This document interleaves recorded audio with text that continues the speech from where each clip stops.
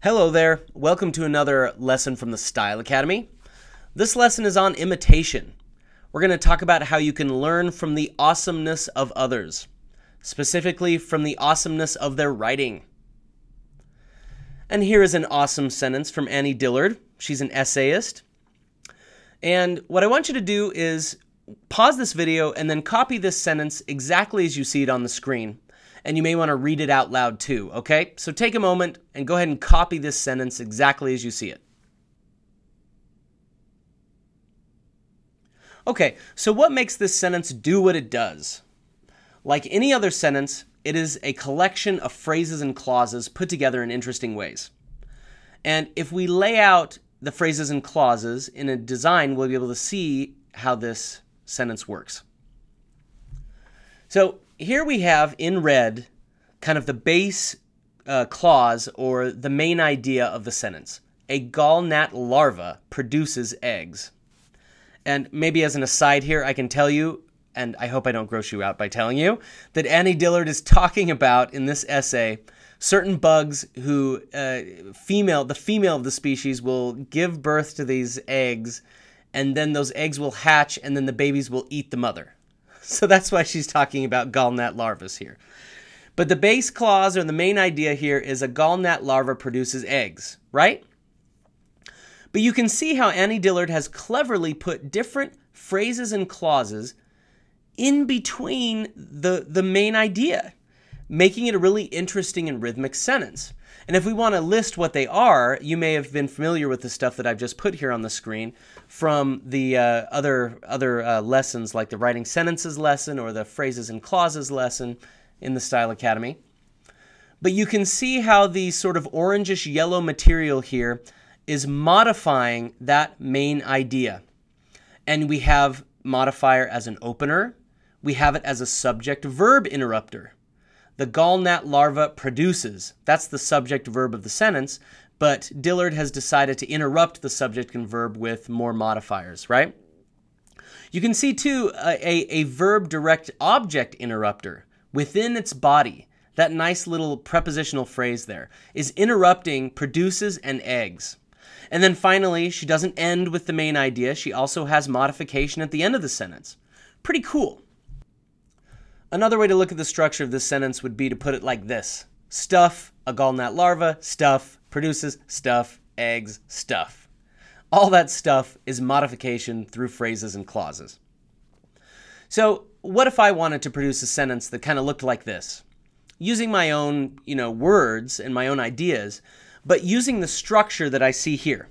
Maybe it would look like this. Sometimes, according to my mother, a good cheesy potato casserole, which isn't what you'd call gourmet cooking, and which seems more appropriate for funeral buffets, nevertheless tastes delicious when microwaved on a cold winter afternoon. So what I'm trying to do here is imitate the structure of her sentence, to imitate this structure, to have something beginning, then the main idea, but then main idea interrupted with phrases and clauses, which I've tried to do here. Now, you can also see that I've used pretty much exactly the same words that she used to introduce some of these interrupting phrases and clauses. Now, you don't have to do that. The idea of imitation is that you can kind of take some liberties, like I've done in this sentence, which isn't exactly like what Dillard is doing. I don't use the same words that she uses.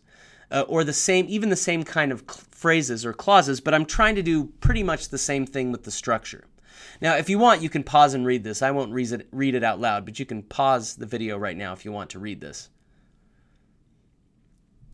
But you can see what I've done here. On the right-hand side, this is the material that I wrote, and then on the left, this is what Dillard wrote, and you can see how I'm trying to match her phrase by phrase, clause by clause. And that is the idea behind imitating sentences. So, remember when you were a kid and you wanted to be like an older brother or sister, or maybe a friend? You wanted to talk like them, walk like them, dress like them, wear your hair like they wore theirs, twirl a pencil just like they did, or shoot a basketball like they did. You thought that if you could only imitate their style, you could inherit their influence or their cool. So this Style Academy lesson has introduced you to the concept of imitation in writing.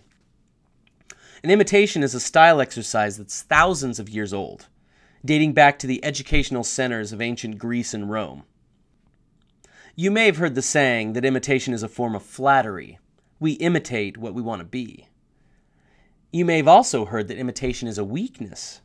Imitators are fakers and phonies with no creative souls of their own, just trying to sail along on someone else's wind.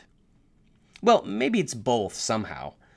But the reality is that we can learn to write more effective sentences by studying and imitating the sentences of writers that we appreciate. So to sum up, we can, in fact, learn from the awesomeness of others, and you can start your own regimen of imitation right here. And this activity is explained wonderfully in Edward Corbett's book, Classical Rhetoric for the Modern Student. Okay, I'm almost done talking, and then you can get to work. The next two slides will have sentences on them. The first sentence is the one from Annie Dillard that we've already seen. The second is more academic. It comes from Kathy Davidson's book, Now You See It. It's a book about technology, brain science, and education. For both sentences, I want you to do three things. I want you to first pause the video. Second, copy the sentence word for word exactly as you see it on the screen. And then third, imitate the sentence in your own words, as I showed you how to do a little earlier in the video.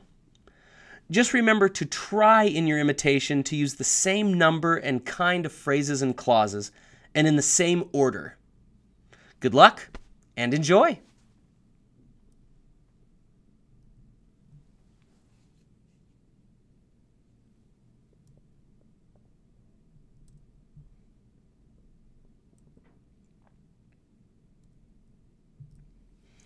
Okay, I hope this lesson helps you understand imitation a little bit better, get you warmed up, so you can now do the imitation exercises on the Style Academy. You'll also notice that there's a link to a page where we have longer segments of writing, and often it's useful to write an entire paragraph of a writer to get a sense of their style in a larger context. Thanks for tuning in.